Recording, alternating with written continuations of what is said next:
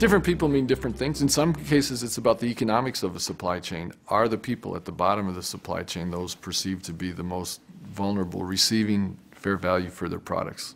So is this a fair price? And so there's an economic component to a responsible supply chain, and clearly that's something that's difficult as weather and other things conspire to raise or lower yields and exchange rates between currencies. But there's an economic element to responsible supply chain. There's then the behavior of the individual farmer. Are they using practices, leaving strips of grass between their crops and a stream? The way in which they handle their pesticides, the amount of fertilization. Are they putting too much on at once and it's leaching into the groundwater? And so you can walk from each step. There are others for whom the whole issue around genetically modified organisms is an important thing, and they would consider a supply chain that includes that technology would not be responsible. And so there are some forks in the road where you have to talk about it differently for different consumer audiences. But it's essentially a mapping of the entire process of capturing photosynthesis and turning it into dinner. And you can take each one of those steps.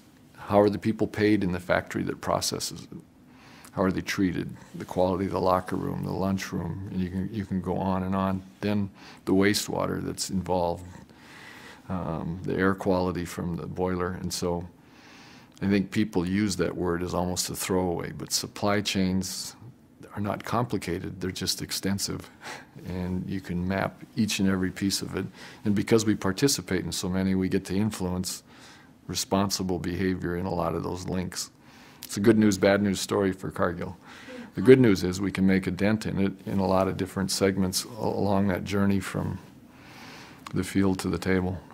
The most typical way, since, again, we're neither a government nor a police force, is through information and training. So take best practices and go to those places that can benefit from improved technology.